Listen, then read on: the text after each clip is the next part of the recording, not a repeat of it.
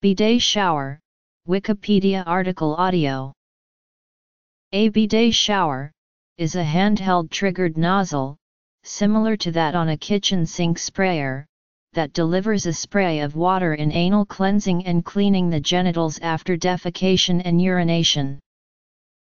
The health faucet is a source of water for people who prefer using water rather than other methods of cleansing after defecation or urination. The bidet shower is a relatively modern replacement for the traditional sources of water for this action, such as the bidet, copper pot, or bucket and mug, being more hygienic and compact. There is no contact between the spray of water and the used water drainage. Description: Usage. Typical faucet installation. Faucet close-up.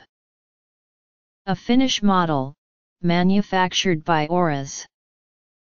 A bidet shower at the Waldorf Astoria, New York. The user typically grasps the faucet in the right hand and uses the thumb or forefinger to aim a spray of water at the anus or genitals to assist cleansing after using the toilet. Prevalence. The bidet shower is common in all predominantly Islamic countries and in most parts of Asia where water is considered essential for anal cleansing. This includes Egypt, Nepal, Pakistan, China, Iran, India, Bangladesh, Turkey, Iran, United Arab Emirates, Indonesia, Malaysia, Philippines, Sri Lanka, Thailand, Singapore, Vietnam, and Cambodia. In those countries it is commonly installed in Western-style toilet installations. In Thailand, it is common in both Western-style toilets and squat toilet installations.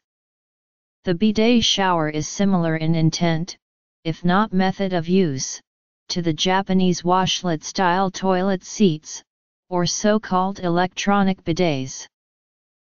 Bidet showers are used by Muslims in Muslim countries and all parts of the Arab world as well as in Asia in order to cleanse themselves with water after using the toilet. Here, water is commonly used instead of, or together with, toilet paper for cleaning after defecation.